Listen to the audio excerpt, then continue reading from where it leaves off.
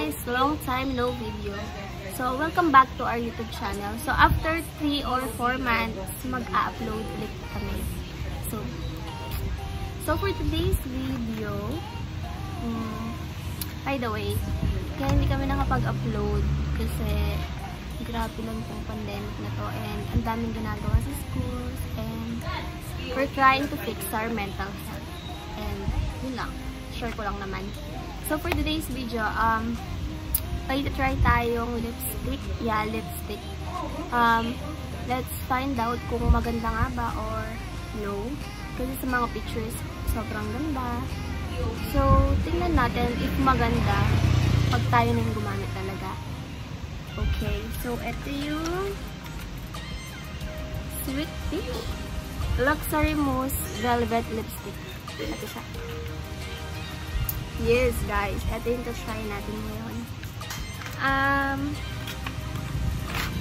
Meron siyang 1, 2, 3, 5 lipstick.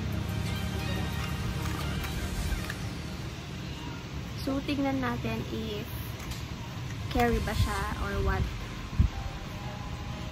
So, ito sila guys. 5 sila. Yung mga shades nila, hindi name eh. Number lang ulit. Ito. Shade number 1. Shade number 2. Shade number 3. Shade number 4 and shade number 5. So, let's try it. Tignan natin if long-lasting ba and smudge-proof. So, swatch muna natin sila. Akala ko ganito din yung color kapag in-open mo. Pero ganito siya. Ayan, dark. So, let's try. Shade number 1. Oh, dark siya. Yun yung shade number 1. Mapanlil lang yung ano, yung talagyan niya. Shade number 2. Ba't parang pare-pareho sila? Look. Shade number 2.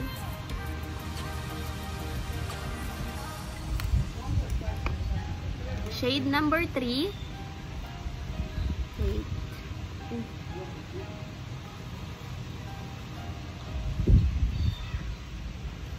Dark lahat. Shade number 4. Wait.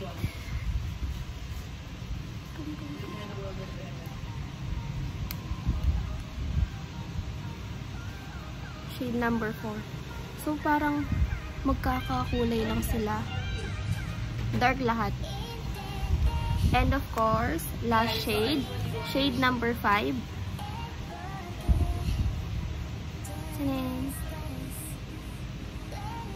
Look. Diba? Parang yung 1 and 5 pareho. Parang lahat sila dark.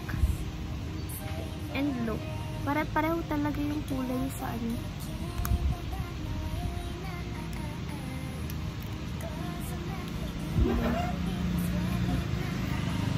Diba? Parang magkakulay lang talaga. Pero may difference naman. So, ayan. Ganyan yung mga packaging nila. Look at those. Cutie. Ayan na. Ang cute nila. Ang cute ng packaging nila. And, ayun siya. Ganyan lang siya. Tingnan natin kung hanggang saan. Ayan. So, mahaba-haba din. Ayan. Matagal din natin siyang magagamit. Okay. So, shade number 1, shade number 2, shade number 3, 4, and 5. Look at those. Yes. Parang yung light lang yung shade number 2. Tapos the rest, dark na. Pero dark lahat sila. Diba? So, let's try it. Try natin.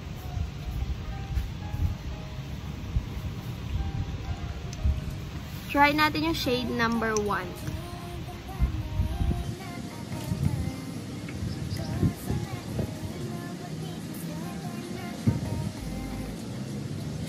Ito yung shade number 1.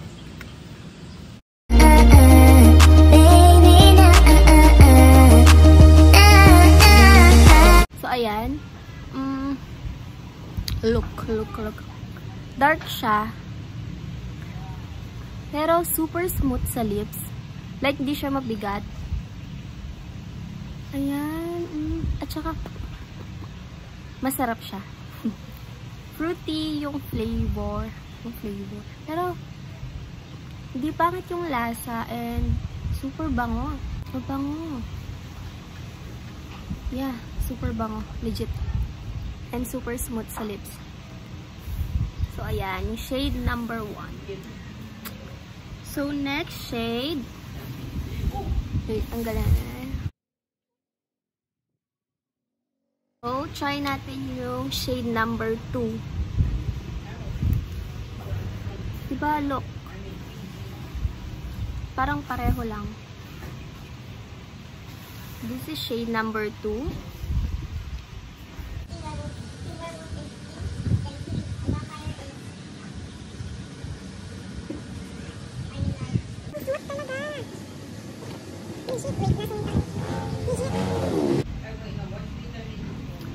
And ito yung shade number 2.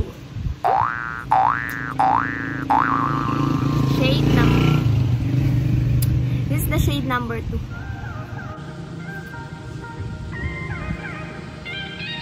And yung amoy nila pare-pareho and yung lasa. Hindi nakaka-bother yung amoy, yung lasa. Super mild and masarap na. Shade number 3. Look. Shade number 3. So, try natin.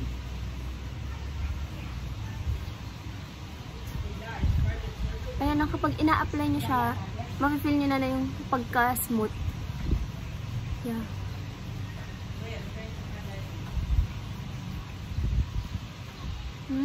Mas dark to. I think, yeah, mas dark.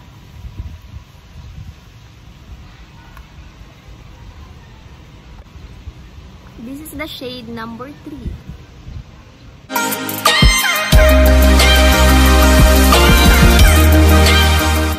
Grabe ang smooth talaga, no joke. Na-amaze ako sa pagka-smooth. Yes. And next shade is shade number 4. So let's try shade number 4.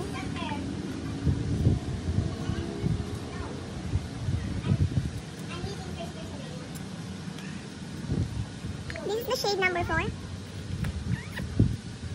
That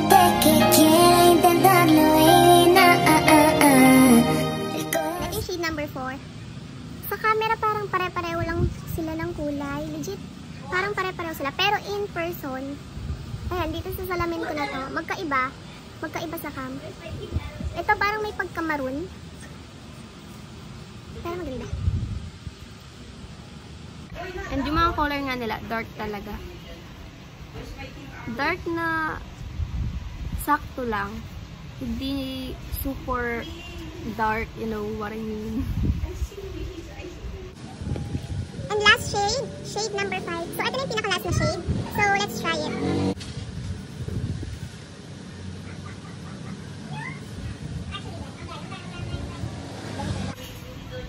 Ito yung shade number 5. Ito yung shade number 5.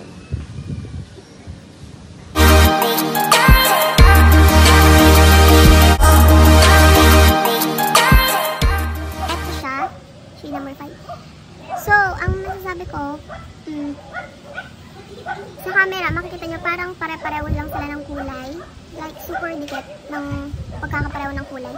Pero in person, magkakaiba naman. Yeah, magkakaiba sila. Pero pare-parehong dark. And, super smooth talaga. I love it. Kapaka-art.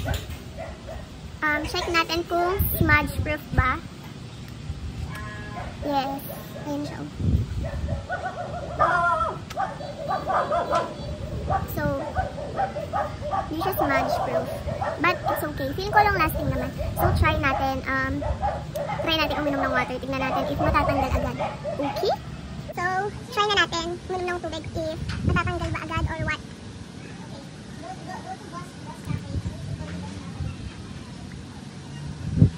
Hindi naman.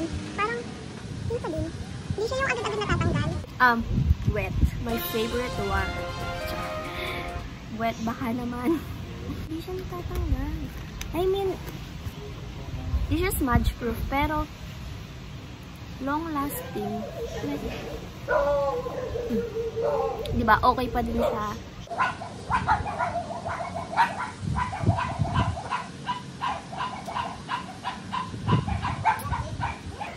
So yun, di agad natatanggal, diba unlike other kapag uminom ka na, natatanggal na agad yung color. Pero ito, hindi, andyan pa din siya. Ayan, maganda pa din siya. So, ayan. Super pretty ng mga lipstick na to. Ano sila? Ayan yung ito yung mga shades. Ayan. So, una akala ko kung ano yung packaging niya, ganun din yung color. Pero, look. Ayan. Ito yung swatches. Look. Diba? And, andyan pa din. Hindi lang siya smudge proof. So, okay. Ulit-ulit na ako. Yun. Lahat ng shades maganda. Yun nga, dark yung mga shades niya. Maganda. Yeah, I promise, maganda sila. And super smooth talaga. As in, yung paglalagay pa lang, ma-feel mo na yung pagka-smooth, velvety. Yeah, so pretty. Shade 1, 2, 3, 4, 5. So, I recommend this lipstick. If gusto nyo ng smooth and yung mga medyo dark na lipstick, this one. Ito yung lalagyan mo niya. Ano nakalagay dito? Luxury Mousse Velvet Lipstick. Sweet Peach. Nabili ko pala to sa Facebook. Yeah, Facebook. Sa Shopee, hindi ko sure kung meron. Pero feel ko meron. Hindi ko na alam if how much ba to. Siguro around 200 to 300 pesos. Kasi 5 shades eh. Ayun. So, sa FB ko siya nabili. Yung search nyo, Teens Cosmetics. Yun nga, galing talaga silang Thailand. Kasi tagal talaga bago dumating. Like, ito dumating na to. 1 month. 1 month bago namin nakuha. So, ayun lang. Medyo matagal lang. At saka, iba pa yung shipping fee. Pero worth it naman. Worth it naman sila. Yun siya. Shop niya sa FB, Teens Cosmetics. And madami pa sila ibang product doon. Super pretty lahat. And affordable naman. And super pretty. As in, madami pa iba na lipsticks, mga blush on, gano'n. Ayun. Try niyo sila. Ang search nyo sa FB yung Teens Cosmetics. Ayun lang. Super ganda. As in, maganda talaga siya. No joke. Look at those. Ayun, ganda din siya. So, ayun lang guys. If gusto nyo i-try nyo na. Ito sila. Nakalagay pa Heng Fang Sweet Peach. Ayun. Ayun lang guys. Ilalagay ko din yung FB page. Thank you for watching. I hope you enjoyed this video. And if you did, please like, share, and subscribe. Thank you for watching. Stay safe, everyone.